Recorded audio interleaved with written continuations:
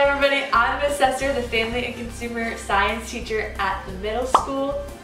This is Mrs. Vermilia, sister of Miss Esther. I teach Earth and Space Science at the middle school, but I'm going to be the assistant chef here today. As you can see, we are Team Gryffindor, and today we are showing you how to make just a basic muffin recipe to kickstart our Muffin Madness. So I'm just going to recap the ingredients. We will run through the directions, which is always important to read through those directions first before you get started so you have an idea of what you need to do to make basic muffins. So our dry team, which I'll be handling, we've got our flour, our sugar, our salt, and our leavening agent today is baking powder, and Mrs. Vermilia is going to share the wet team.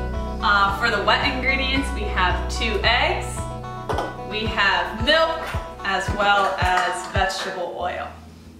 Alright, so I'm going to start off with our dry ingredients. So for those of you that are new to the kitchen, you need to know that when we measure flour, we don't want to pack it down in our measuring cup, because then the flour will get packed and we'll end up with too much flour. So as I'm doing this, I'm going to kind of run through the directions for you. The very first step is to measure out your dry ingredients. Then you're going to add them to a separate bowl. Mrs. Vermilia will be measuring out the wet ingredients afterwards and adding them to a smaller bowl. Make sure that you preheat your oven during this time so it's ready to rock as you are preparing your muffin batter. After we got our ingredients all measured out, you're going to add the wet to the dry and mix just until incorporated. Then we will be talking about some add-ins that you'll be able to add to your muffins. We got an assortment today. You'll be ready to rock in no time. So as you can see, I'm spooning out this flour just with a dinner spoon. Doesn't have to be anything fancy. In a perfect world, Mrs. Vermilia would have tins or bins like we have in our Family and Consumer Science classroom, so you don't get this flour everywhere, but we will make do. Now, how much flour are you measuring out there? I'm measuring out 2 1/4 cups. So I just got 2 cups, and I'm going to break out our 1/4 of a cup. So you can also see that I'm leveling off the flour. As soon as I get a generous amount in the cup, I take just the back flat edge of a thinner butter knife and I level it off so we get the perfect amount in our bowl. Next, we're going to move on to our sugar. With our sugar, we are measuring 3/4 of a cup. So in order to get the most accurate measurement, you want to snag your 1/2 cup and your 1/4 cup, because our ideal world, we are only going to dip into the sugar bag the least amount of times as possible. So that would be 1/2 cup and a 1/4 cup. A lot of you may want to just do 3 1/4 cup, simple math, that's 3/4, but you want to try to limit the amount of time you're dipping in this sugar to get the most accurate measurement. And I'm going to snag my leveler again to level off the sugar, trying to get the excess back into the bag. So that's our 1/2 cup, and then our 1/4. Now, I've heard, Miss Esther, that in baking, there's no real use for eyeballing measurements. Is that true? That is true. Baking, what we're doing today, is a science. You need to make sure that you are carefully measuring your ingredients. Too much or too little of one ingredient is going to throw off your muffins.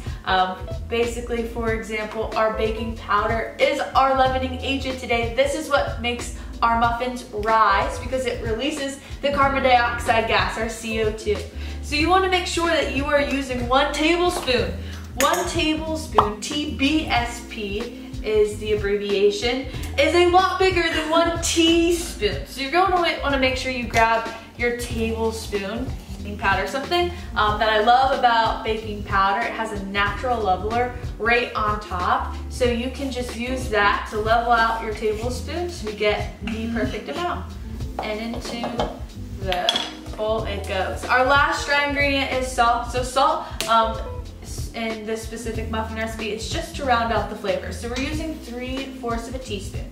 So again, like the sugar, you're going to want to pull your 1/2 teaspoon and your 1/4 a teaspoon to get the most accurate measurement. So I never want to measure salt or anything of the sort right over the bowl. Why?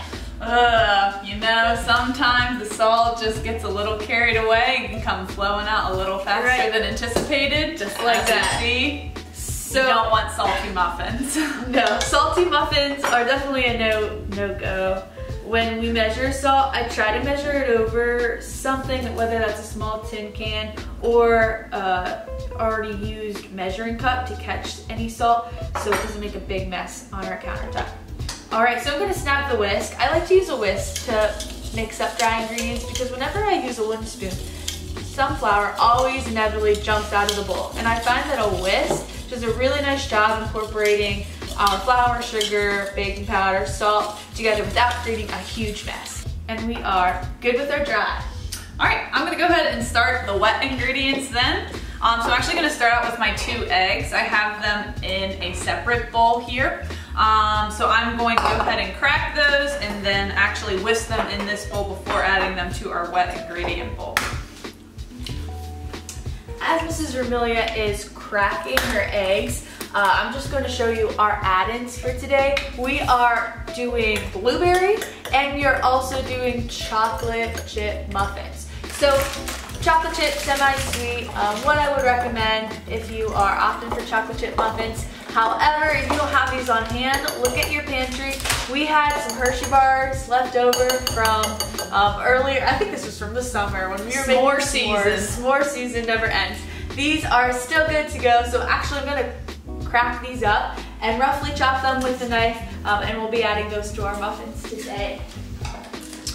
So Mrs. Vermilia is a pro at cracking eggs, so she did not get any eggshells into her batter, but did you know if an eggshell happens to fall in the mix, the best way to get out those little shards is to use the shell itself. It's going to get scooped right up. If you try to use your hand, you're going to just kind of chase it around the bowl.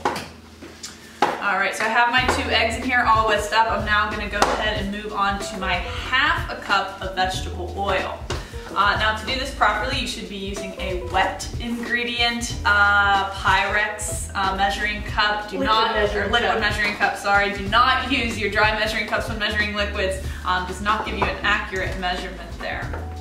All right. And you're going to notice as Mrs. Vermilia is measuring it out, she's going to get at eye level because our measurement is going to look a little different when we're at an aerial view, that means up top, compared to when we're at an eye level view. So always go for the eye level so we get the most accurate read with our Pyrex.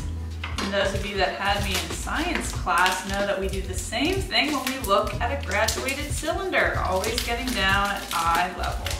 Baking is a science, boys and girls, so you want to make sure that you have the accurate measurement. So we end up with our ideal final product. All right, so I got my 1/2 cup of vegetable oil in. Now I'm gonna go ahead and move on to my 3/4 cup of milk. Yes. All right, you got your I got my wet ingredients, 2 eggs, 1/2 cup of vegetable oil, 3/4 cup of milk, all incorporated.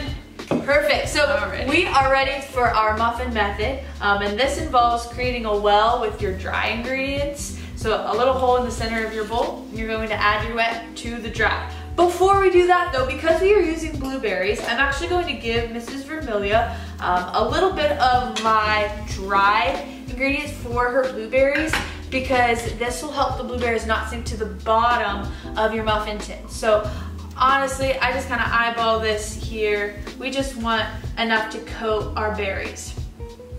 So you can go ahead and mix those up, lightly mix them. We also reserved a few blueberries to top. You don't want to put flour on the toppers because they will not look too great. They'll be covered in flour when they come out of the oven. And we want a nice clean berry to top our muffins. Why are you doing this again? Why are you putting flour in here? We put flour in there because the blueberries will sink to the bottom of your muffin if you don't lightly dust them in flour. All right. And with our muffin method, you want to mix just until our ingredients are incorporated. If you overmix this, the batter will become a lot thinner and runny, and we want a nice thick batter. So you can see I'm just mixing until I no longer see any raw bits of flour. Since we are doing half of our muffins blueberry, half of our muffins chocolate chip, I'm going to give Mrs. Vermilia over here some of her batter so she can mix up her blueberries. And we're going to try our best to perfectly divide this in half so we get 6 chocolate chip, 6 blueberries. Go ahead and add your blueberries. I'm going to add my chocolate. I'm going to reserve some chocolate to top my muffin as well. It kind of gives it that nice Starbucks finish. All right, and I am ready to rock. So we're going to pull over our muffin tin, and if you do not have these muffin liners, no worries, you can grab some non-stick cooking spray. If you don't have non-stick cooking spray, you can grab just a little bit of butter and lightly grease the inside of your muffin tin. The best way to go about putting our batter into our muffin tins is just by grabbing a dinner spoon. Sometimes I like to use a cookie scooper or an ice cream scooper as well, but if you don't have that on hand, you could just use a dinner spoon. I'm actually gonna use this. All right, so let's have at it. So if you end up making a mess here, you just wanna make sure that your tin, the top of your tin is clean before you put it in the oven, and that will just help with cleanup. You won't get any burnt batter on the sides. Now, roughly how much are you filling these up here, Miss Esther? About 3/4 of the way filled. The yield for this recipe, the yield tells us how much we are making, is 12. So we want to get 12 muffins. No more, and hopefully no less. All right. I think I'm good here. Mine all look pretty filled there. All right, that looks good. You can start topping those. This is really so I top them now. Okay. Blueberries. Yes, so if you want to top them now, it's the time to do it, not after you bake. We could add a little bit of lemon zest to the blueberries. We talked about maybe doing that, Mrs. Vermilia, next time. So, some kitchen safety. Make sure that you are using pot holders to put this into the oven. Our oven's really hot, 400 degrees. It is extremely hot. You want to be careful that we are not going to burn our hands when we slide in our muffin tin. So, Mrs. Vermilia, you got this. She's gonna put on her pot holders. And in these go for 18 minutes. Alright, so 18 minutes have gone by. We actually had to stick these in there for about an extra minute, so we're looking at 19 minutes total cook time. Mrs. Vermilia is gonna check to make sure our largest muffin is cooked all the way. If that is cooked all the way, then certainly the rest of them are good to work. And if that toothpick comes out clean, which it does, they are nice and cooked. We're gonna let these sit in this muffin tin tray for about 3-ish minutes. They'll finish kind of setting up, and then it'll be cool enough for us to pop them out. So I like to just use a butter knife and carefully slip it in and pop them out. As you are doing that, make sure that you have a cooling rack ready for them to finish uncooling. If they sit flat on the counter, then this starts to get a little soggy. We challenge you to create or make your favorite muffin recipe and share it with me. More details will be on the webpage, and a picture if you so choose. So until next time, see you later.